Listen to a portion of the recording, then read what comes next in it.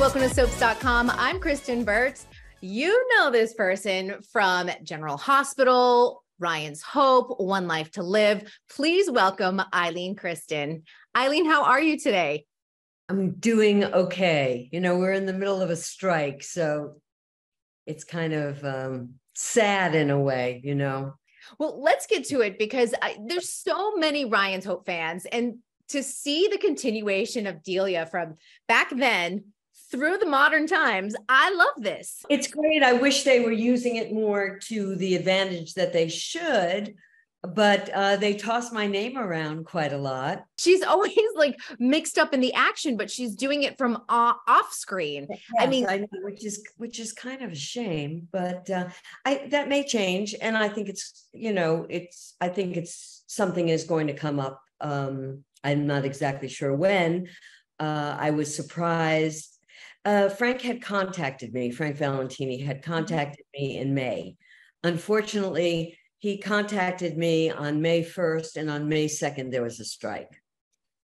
And in all the confusion that goes along with that about who's going to be writing the show, because he said, you know, we'd like you to come and do this phone call. And then I never heard back from him. And I understand because everything got really crazy. But I was disappointed. I didn't see the show, but I must have had 30 people call me to tell me that Delia was getting kidnapped. You're like, where is Delia while she's getting kidnapped? Yeah, well, I was a little distressed about that because I felt if I wasn't going to be there, I felt it would have been nice just to know that that was going to happen. And if they needed me to do any publicity for that off-camera kidnapping, I would, you know, help them out and do whatever. Is the potential for Delia to come back on screen there for sure? I think so. Okay. I think so. I spoke to him the other day. I'm hopeful. You know, he seemed pretty clear that when the writers come back, I may come back for a bit.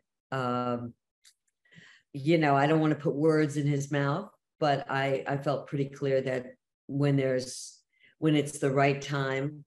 I mean, I felt like they missed this giant opportunity with whatever was going on.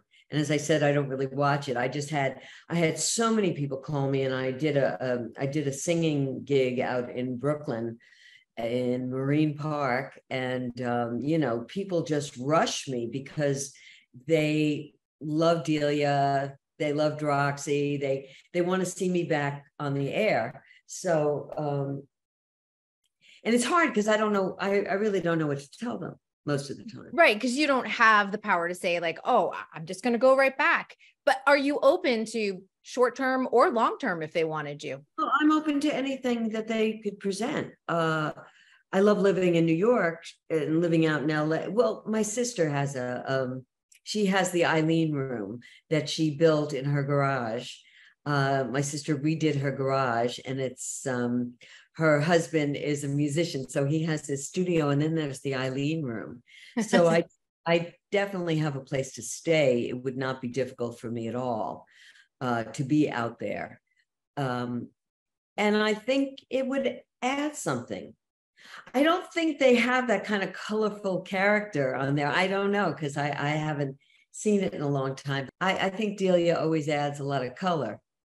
Oh, absolutely. We were joking that like you need to open like a branch of like Ryan's bar across from, you know what I mean? Like right there in General Hospital. Wouldn't that be fantastic? I think it would be a great idea, you know, from your mouth to their ears. We'll see. I'm totally open. It's not my call. If it was my call, I prefer acting to not acting. I mean, I'm doing a lot of theater work here. Right. So it's not like I'm bored, because I'm really not. You know, between picketing and doing various readings and going to yoga every day, you know, I got plenty to do. I have a wonderful, wonderful partner, Gary Donatelli, who used to direct One Life to Live. Mm-hmm. So I'm certainly not bored because he's the most interesting person I know. I love that. Well, Yeah. and I think that's what it is. It's like you're busy and you've got a full life, but fans would love to see Delia back on the screen regularly. And I think that's what it comes down to. I would prefer to be doing that than not doing it. Let me put it that way. If we go back though, like to Ryan's Hope, which is such a classic and people just hold that soap near and dear to their heart. Did you realize when you first started playing her, like what a unique character she was, Well, first, let me say that I had dinner last night with Kate Mulgrew. No. Yes. Tell us. I want to hear what this is a reunion. Kate and I ran into, we live basically in the same neighborhood, give or take, 30 blocks, not even 20 blocks. But usually, Kate is traveling a lot.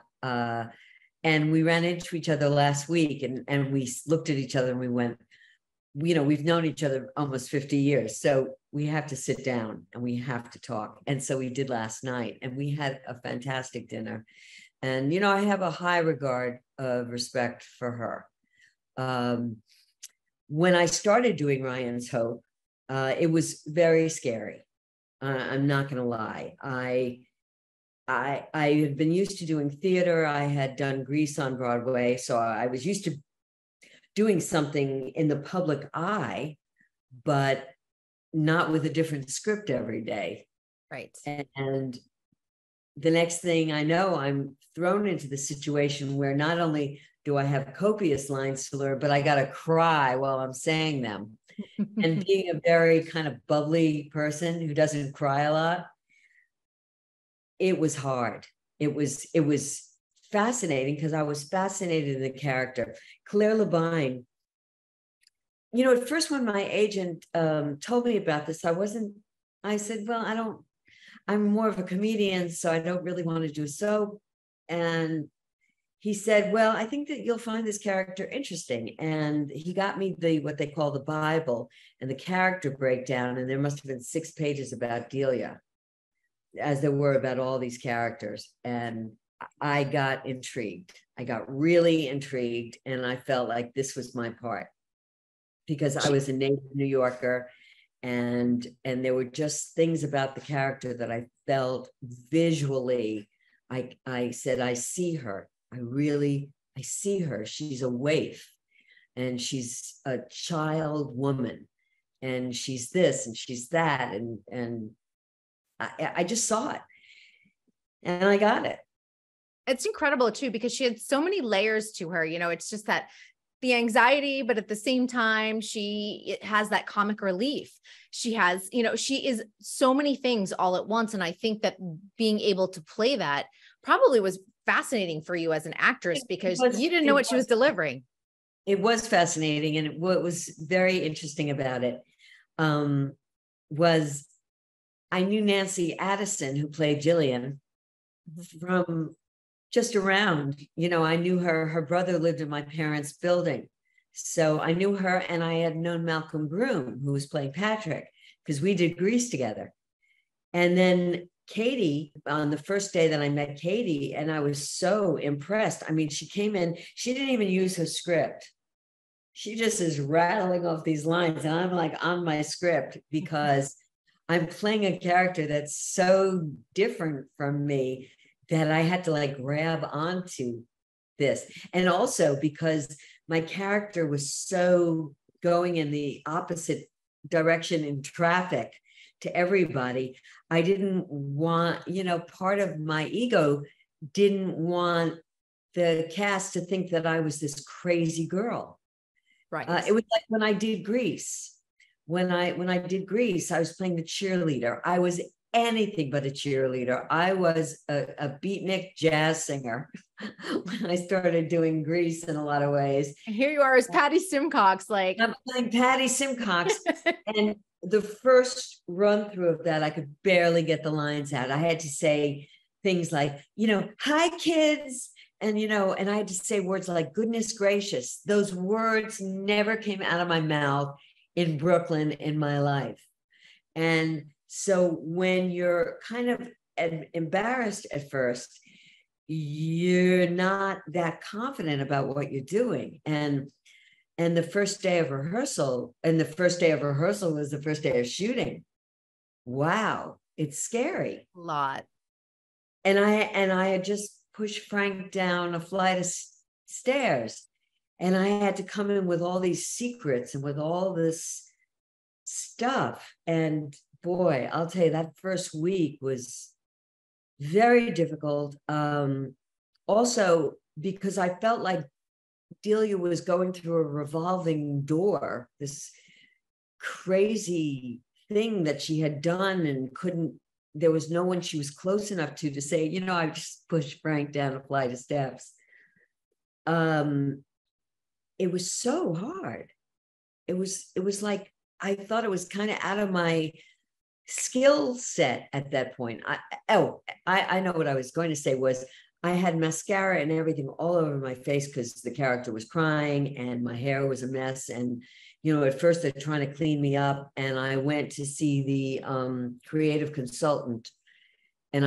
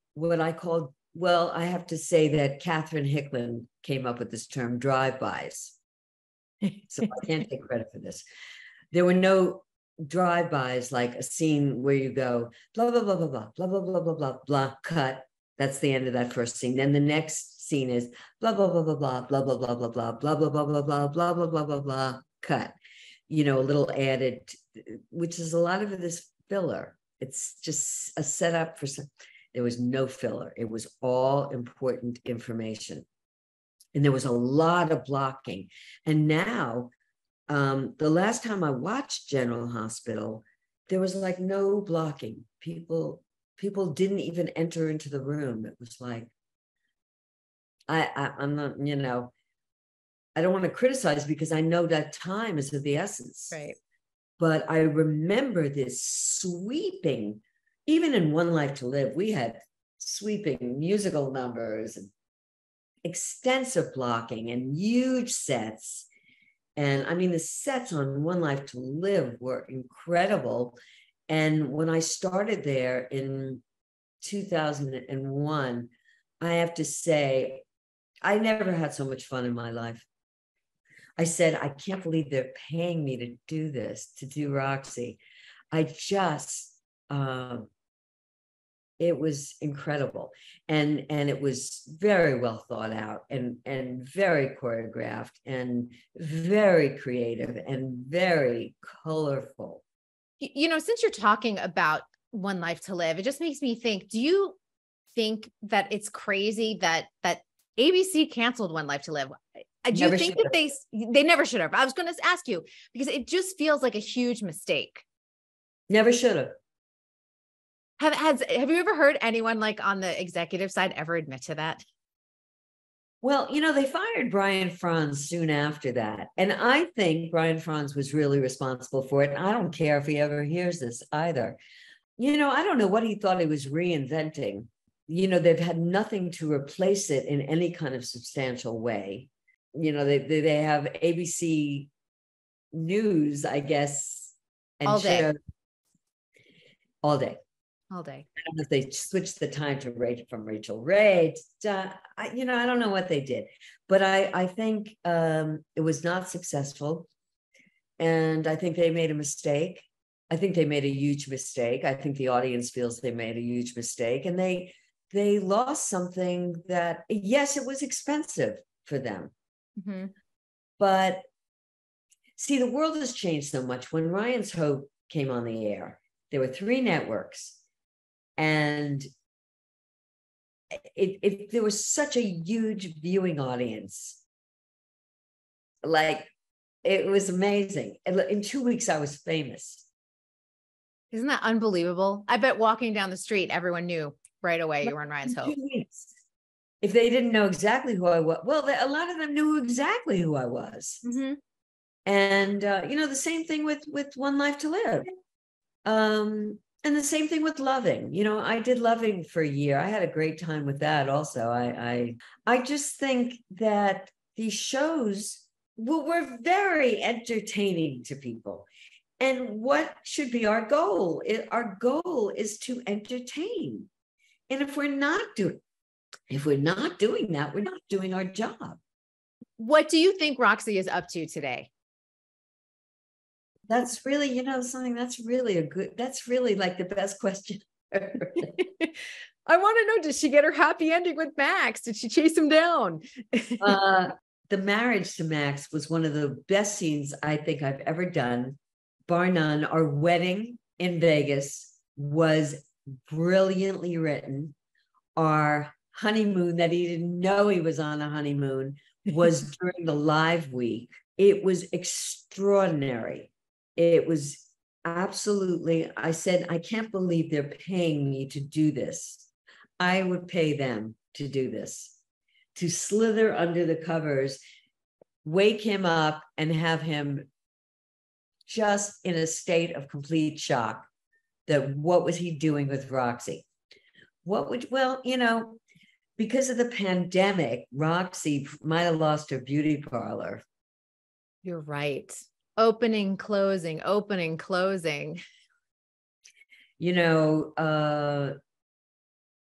let's see, her second occupation was she had that hotel with the stuffed animal. I want to say it was a stuffed beaver, but it wasn't.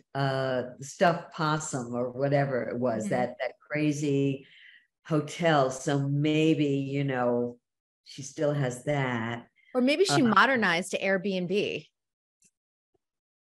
You got it. There you go. There you go. That's what she's doing. She's Airbnb and everything she can. I miss her. I have to say, I miss Roxy a lot. I'm not that I don't miss Delia. I do, but Roxy was my gift that I was given, and then my gift that I felt like right after 9/11 that I had the ability to entertain people at such a delicate time. And it was such a joy to take on that entertain the troops type of mentality of what I felt, what entertainment is all about. It's to lift people's spirits, make them think about things or make them have fun. And I just felt so lucky to be able to do that. I always think actors take a little bit of each character with them when they leave a set for good. What have you taken with you from Delia, and what have you taken with you from Roxy? Well, Delia, I know how to cry on cue. Ooh. I pretty much, I can cry if I want to, Yep. Delia became more fun as it went on. My last 4 years of Ryan's Hope was a blast. I had an antique clothing store. It was so colorful. It was just, I married Roger again. We probably would have gotten divorced again. I mean, I loved working with Claire Levine and Paul Mayer. May they rest in peace. We talked a lot, Katie and I talked a lot about Claire last night, about what a genius Claire Levine was. Now, Claire would not like the fact that Delia is on General Hospital. I don't think, unless she was writing it. If she was writing it, and, the writers for Delia on General Hospital were the writers for Roxy. So it was kind of a combination of Roxy and Delia, I have to say, because Delia's background was so complex. It's hard to write unless you really know all that background, right, and what triggers her. But I think they did a good job, and I would temper it because Roxy is even more outlandish than Delia is. But I felt the show needed color, so I went wherever I felt like it needed to go. But it's fun being able to go for that too. Yes. But Katie and I talked about so much having to do with Ryan's Hope, and how spectacular it was, and the actors on it, and Helen Gallagher, and who's still alive. Bernie Barrow, unfortunately, is not. My dear friend, who is also Kate's, she considers Nancy Addison her best friend. I consider Nancy, Addison my sister, because we had a different relationship than Kate. We understood each other on a very familial, being Jewish girls from New York City. There was something that we really understood about our background. And it not being a typical working class background, because it wasn't. My father was a hairdresser. My life was filled with art. I went to the theater from the time I was a little girl. She had a lot of that sophistication as well. I think her father was a furrier. We had something that we were both tiny. We were tiny, petite Jewish girls from the New York area. And so it ran very deep. It was soul almost connection that you can't manufacture. It was like having a sister. She was like my little older sister. But when we looked at each other, we knew certain things. And, Kate and her were very, very different. But they traveled all across Europe together. They did a lot of spectacular things that Nancy and I never got to do. But I spent the last 3 years with Nancy when she was sick. I spent a lot of time with her. So but it was like being with your sister. That's right. And it's a gift to be able to spend that time together too. It's a real gift. And when I went back to One Life to Live, she'd watch me every day, and she was so happy for me. She just was so happy for me. So you know, she was so talented and so beautiful and so tragically died so young. Yeah, taken from us. Yeah. You know, but that's the one thing though. It's like the legacy of Ryan's Hope. I just still feels like it resonates all of these years later. There's a book that's coming out, and I just had a pre-copy of it. Tom Lisante, Lisanti. Do you know Tom? I do know Tom. Oh, good. Well, there is a book coming out. I wrote the foreword. Oh, you for the book. did. Yes, and that's coming out in October. And it's the oral history of Ryan's Hope. And a lot of people were interviewed for it. Kate, unfortunately, was doing a lot of traveling and couldn't. But there's a lot of stories in there. There's a lot of stories. And some of them are you know, people had displeasure sometimes with the way they were treated there. I didn't. I mean, I did have some things there that were not right. And they didn't have to do with Claire and Paul. They had to do with other factors. There was a vice president of ABC, Jackie Smith, who was neurotic at best. And I got let go at one point. But it worked out okay because they had to pay me off, and I was doing a comedy show at a comedy club for like 6 months. So it was like, okay, you're giving me money to do comedy, but I never should have been let go. And it was a lot on her instruction. Do you know exactly why? Did you ever get the why? I do know why, actually, but it wasn't like there wasn't a reason. I've been on thyroid medication since I'm 18. Mm-hmm. And I was off of my thyroid medication. I was trying to do it through a holistic doctor. So I was off my thyroid medication, which would have been somewhat of a problem. But the worst problem was that, and this is where it gets really crazy. I had I had white spots that were caused by lack of pigmentation, mm-hmm. and a very unscrupulous skin doctor, who I won't mention his name because he will find me and he will try to sue me. Oh, don't do that.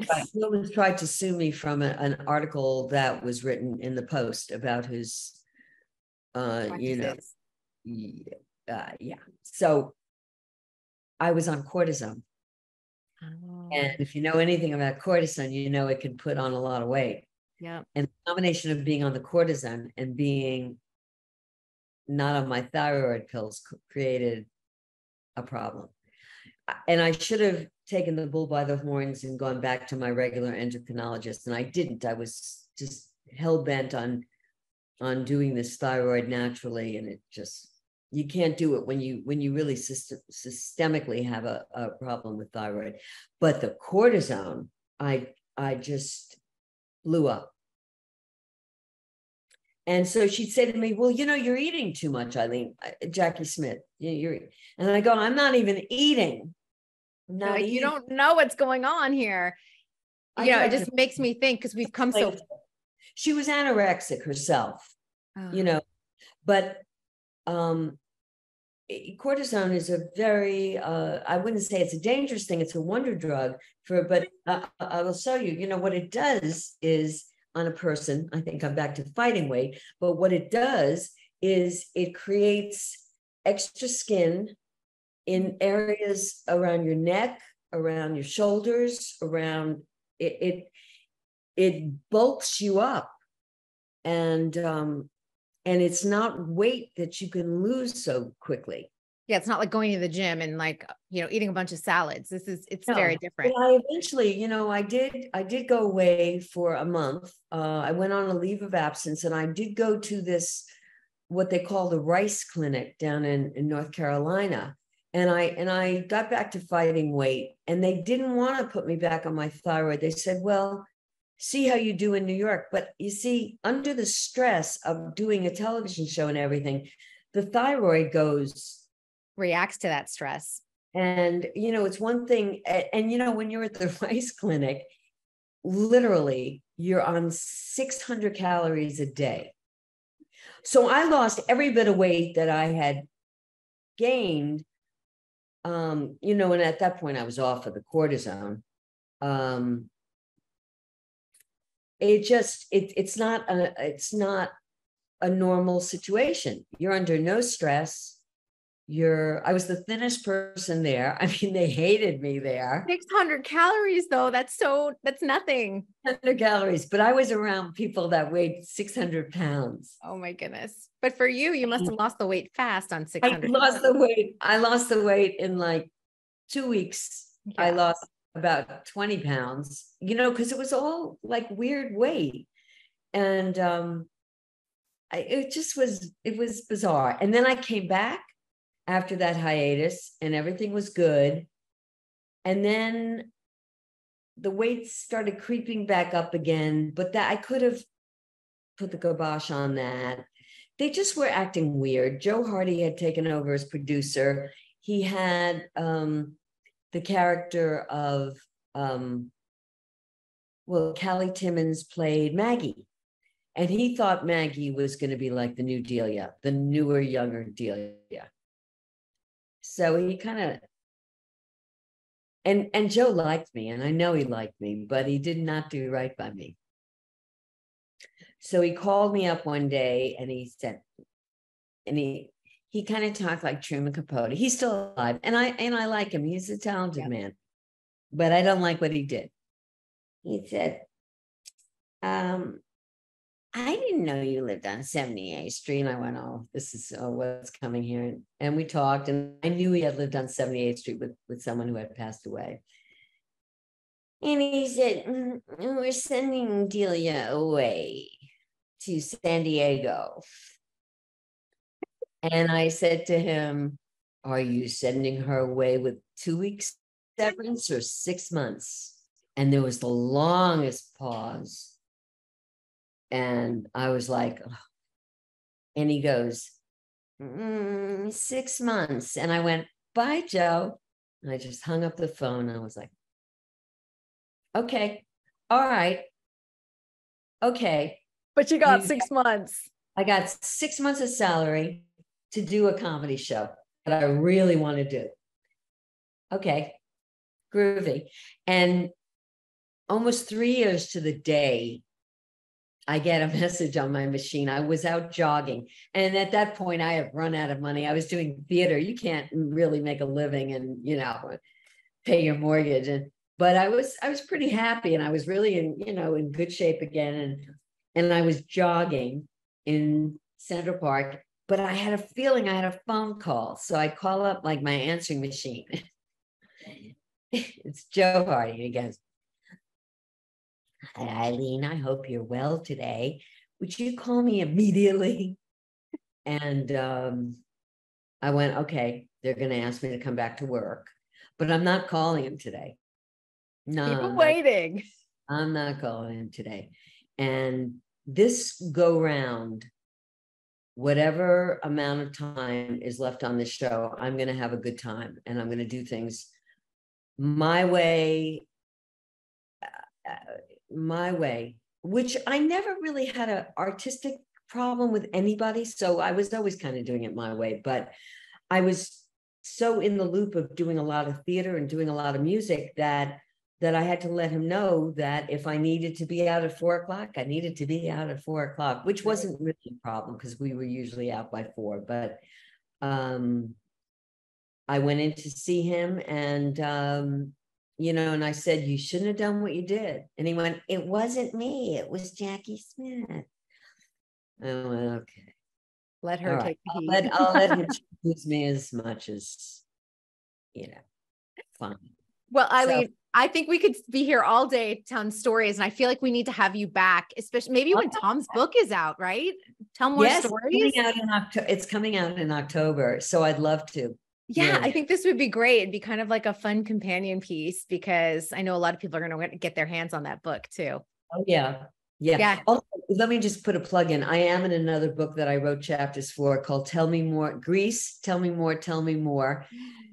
stories about Greece. I So love that. I'm a Grease fanatic. Broadway show, movie, it doesn't matter. Grease too, love it all.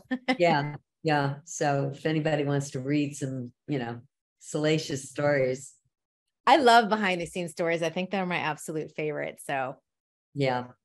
Well, so Kristen, this good. is great. This was so wonderful and so nice to meet you. Thank you.